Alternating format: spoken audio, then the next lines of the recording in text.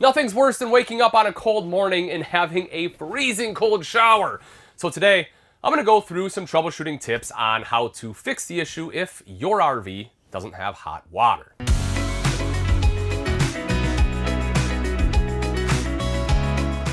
Starting off, we want to take a look at your control panel.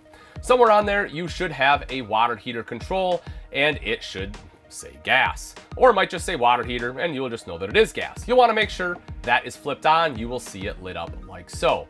Some RVs, depending on the water heater equipped, also have an electric option. Now bear in mind that this electric element runs off 120 volt, not 12 volt. But if you have that option, you will generally either find the switch right here, kind of right next to the gas, or sometimes this switch is out on the water heater itself. So you will want to pay attention to that, again, depending on how you are trying to heat your hot water. But assuming those are on, and that's good, which chances are, that's the first thing you check, and you're like, Ian, of course it's on. Well, all right, next thing we're going to do is we're going to go to one of your faucets, and you're going to turn on your hot side and just let it run for about 15-20 seconds.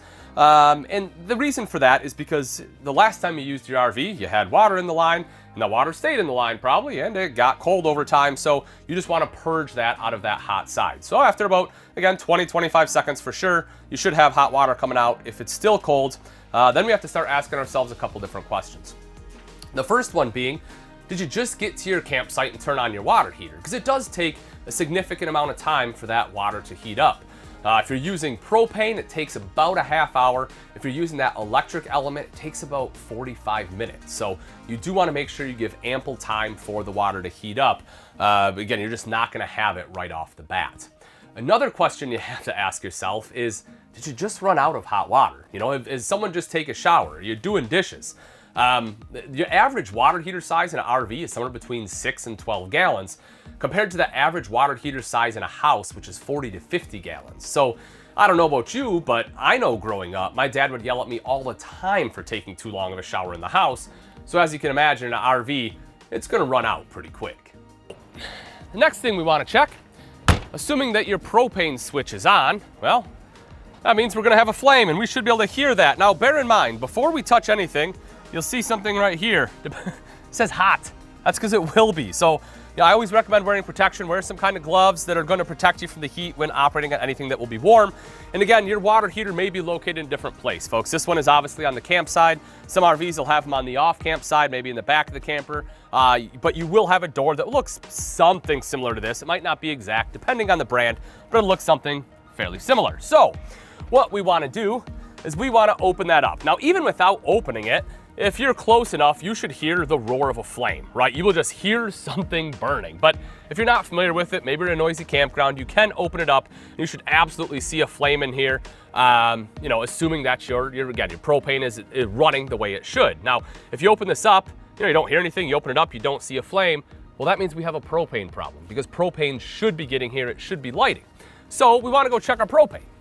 So what you're going to do is you're going to come on up and just make sure that your propane bottles are open.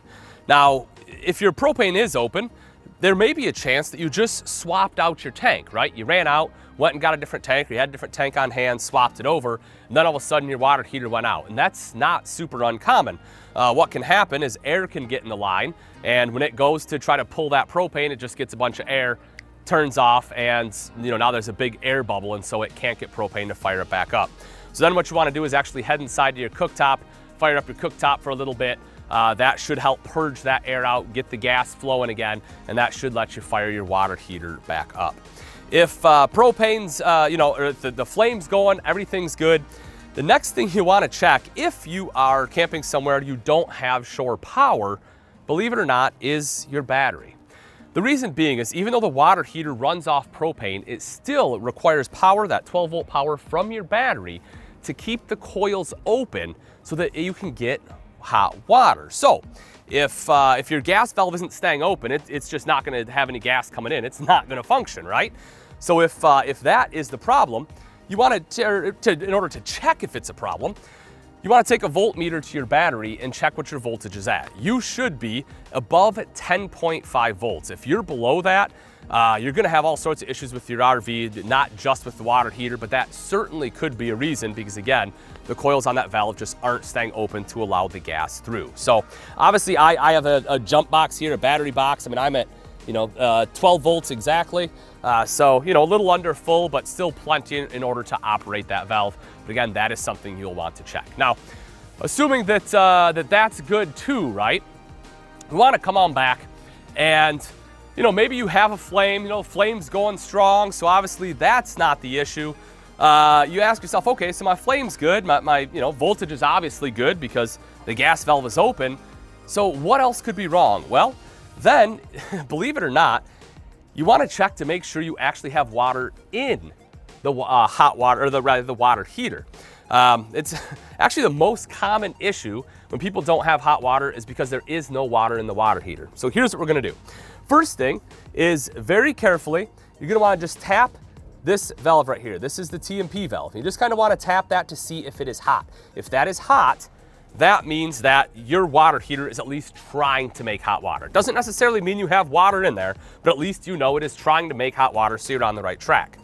Then what you want to do is take like a mug or a cup or something. And again, please be very, very careful because if there is hot water in your tank, you're going to burn yourself and you don't want that. So make sure you have gloves, make sure you're protected, but put a mug or something underneath here. Open this up ever so slightly until a little bit of water drips out. And that's what should happen. If you have water in the tank, right, run it, just keep going, until you get about 3/4 full on that mug to know that, there is definitely water in that tank. Now, if you open this up and there is no water, just like a really quick burst of air, stop what you're doing completely. The reason for that is because you don't have water in the tank. And if you go and try to put water in it, what'll happen is because you have a hot tank, and you're putting in cold water, you're going to damage your tank, right? Depending on the water heater, you're going to have a glass lining. That glass lining is going to crack. If you have a flue, it can break the flue. It's not something you want to have happen. So why would you not have water in the tank? Well, what happens more often than not is you have a water heater bypass on the RV. Very common, super awesome for winterizing your RV. And it does exactly what the name implies. It's a valve, you turn it, and it bypasses the water heater so you don't fill up the water heater with a bunch of antifreeze. Because again, that's somewhere between 6 and 12 gallons. Not only is that a lot of wasted antifreeze and money, but also then you have to purge all that out and it can be a pain. So you generally want to bypass that. Well, if you forget to turn that back, now you're just bypassing the water heater, so no water is getting in the tank. But again, if that propane, everything's running, that tank is heating up, you do not want to put cold water in there. You want to take, probably an hour or two, let things cool off, then go inside, find that water heater bypass. It'll generally be close to your water heater. You'll want to open that back up and put it in the right configuration so that water is getting into your heater. Now, if you do have water, right, you open it up, a little bit of water drips up, right? You fill up 3/4 of that mug, you're still having issues. Then we're going to head back inside. And what you'll want to do is come to that same original faucet we started at. Now, you saw that the hot side wasn't working, right? Well, now what we're going to do, we're going to open up the cold side of the faucet. We're going to let that run for 10 to 15 seconds. The reason being, especially if it's a brand new RV, is it's possible that the lines underneath are switched. The hot and cold side are reversed. And so if you open up the cold side and you have hot water, that's exactly what happened, and that is a pretty quick and simple fix. The other thing we want to check is if you open up that cold side and it's still cold, it's possible that the plumbing is right, but that you have a bad mixing valve in the hot side. So we're going to want to check another faucet. So come on back. Come back to, your kitchen, or your bathroom faucet, or, tub shower, whatever it may be, but turn on the hot side again, let that run for, 15, 20 seconds, and check it and see if you have hot water. And if you do, then obviously you narrowed it down to the fact that you have a bad mixing valve. And folks, that is some of the best tips I have for solving the issue of not having hot water in your RV. If you go through all of that and you still can't narrow it down to figure out what it is, well, then it's going to be time to call the Good Sam Elite Service Team so they can walk you through some additional troubleshooting steps, or if they can't help you, get you into the nearest service center so they can get you fixed up and back on the road. Hope that this, again, fixed your issue, and I hope you enjoyed the video, and if you did, make sure you click subscribe. That way you can come back for more how-to and troubleshooting information.